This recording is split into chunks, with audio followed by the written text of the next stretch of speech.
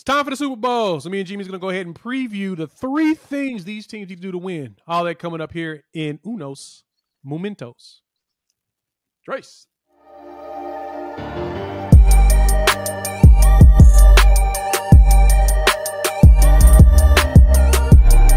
What's good, everybody? It's your boy Jay here with Unfair Sports, where we take a pensive approach to the sports conversation. With my co-host Jimmy, we're going to be talking about the 3 things the Rams and Bengals need to do to win this Super Bowl.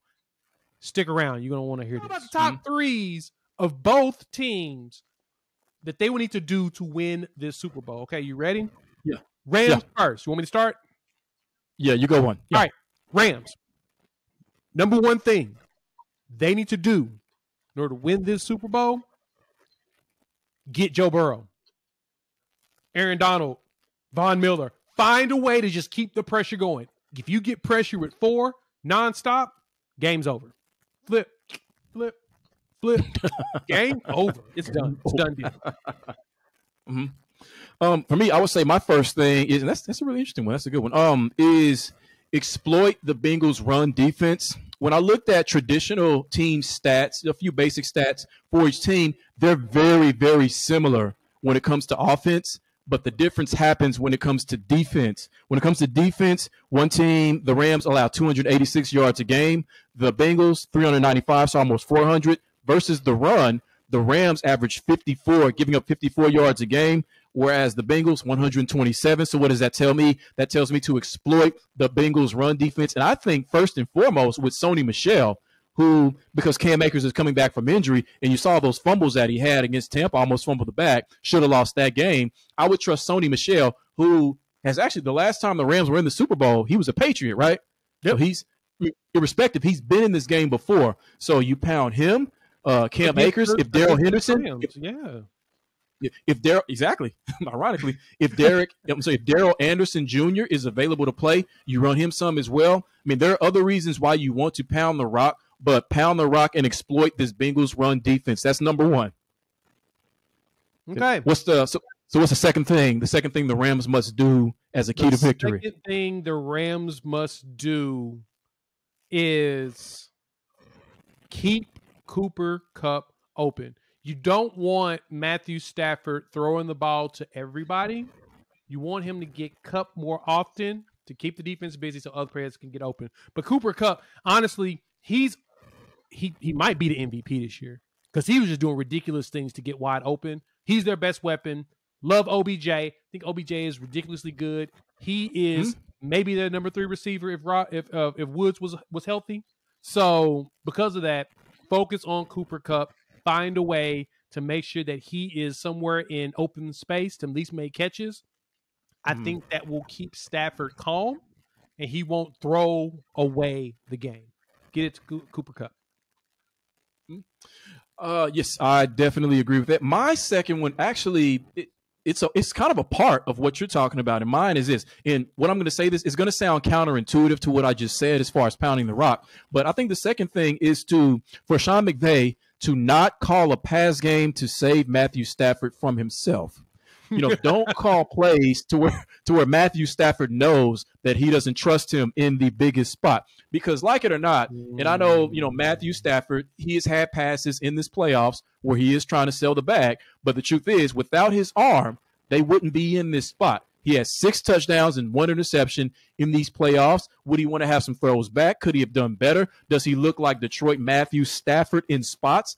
Yes, but I think you want him completely confident and to feel completely trusted in this spot, because if you don't, he's going to get in his head too much. He's going to think too much, and that's what's going to help to create some of those turnovers that you don't want. So I think that McVay, call a confident passing game. You don't have to go crazy because this is the Super Bowl and have him throwing 70-yard bombs every other play, but call a passing game to where he's comfortable with it, to where he's confident, but to where he can do what you brought him in for, which is to give you that extra spark through the air that Jared Goff could not give you.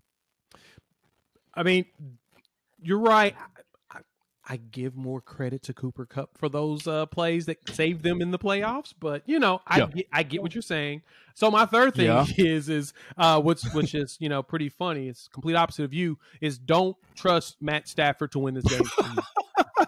Don't. I I like Matt Stafford as a talent. I've said it for years. I think he is a talented arm. I think that he is a capable quarterback. He makes the wrong decisions.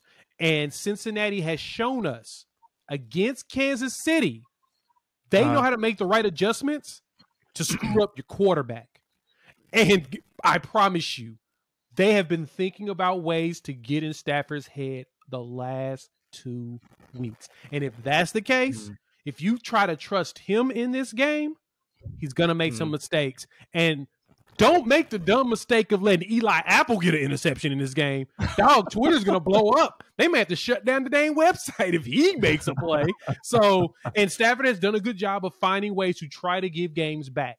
So, don't trust Stafford to do his own. McVay needs to be the quarterback, and we've learned it. We've learned it in these playoffs. I hate it, but he needs to be the quarterback and just let Stafford have the arm strength that Jared Goff did not have. That's my third thing. You want to know what your problem is, Jay? Oh Lord. Here's your problem. The problem is your problem. Once you stop trusting a player, you never trust them again, no matter what they do. You're right. You're right. Which, I mean, and there's some merit to that. The problem is, and with that, it's not that. It's we have 13 years of data. That's it. I would not say this about Joe Burrow right now. Honestly, I wouldn't say it about Tua. I wouldn't say it about the younger quarterbacks because we don't have enough. I would say it about Russell Wilson. I would say it about Stafford. When you have data, perfect example, Tom Brady. I don't bet against him. Why? Because I got 17 years of data telling me don't be stupid. See, but with Matthew Stafford, though, that's 12 years of corrupted data because he was in Detroit where great careers have gone to die. Now, I know what you're going to say. You're going to say that you've seen some of those Detroit Stafford tendencies throughout the Rams season. And yes, that is there. And yes, the majority of the time when you no longer refuse to trust a player, you are right. But I think that in certain circumstances, in certain spots, especially new spots, I would like to see you open yourself up more to trusting a player or two because they might actually have gotten over what caused you to distrust them. You know, he had Megatron in his prime, right? And they made the playoffs twice, and Stafford couldn't make it happen in those playoff games. So that's all Matthew Stafford's fault? Go look at the numbers. Go ahead. Let's go to the Cincinnati Bengals. He's got his piece of the pie. I'm just saying that's not all Matthew Stafford's fault. But anyhow, what's funny is my third point actually is in agreement with what you said, and that is this. We've seen what the Cincinnati Bengals can do in terms of halftime adjustments to probably the best offense in the NFL. So I think for the Rams, I don't care how the first half went. If you go up 27-0, 30-3, do not have the same game plan when you come out of halftime. Already have that second game plan ready to go. Hell, the Super Bowl schedule does it for you. First week, where you don't have any of the media stuff, which was last week, come up with the first half game plan. Second week, this week, come up with the second half game plan. Super Bowl, use both of them. Do not go in there in the second half with that exact same game plan on either side of the ball that you had, because I don't know what it is about Cincinnati, but they diagnose it, they figure it out, and they clamp you in ways you never saw coming. So please, Rams, please, Sean McVay, as creative as you are, you're supposed to be the genius, the wonder boy, have a second game plan ready to go after that 50-minute halftime. Yeah, we got like 10 performers. Yeah, their defensive coordinator said Lou Anarumo. He's pretty freaking fantastic, obviously. So that's something to make sure, like you nail on the head. You go out there and do good in the first half, you better have a whole news game plan second half, which I think McVay will be prepared for that. That's the good thing. You can tell he's pretty prepared when it comes to that stuff. So.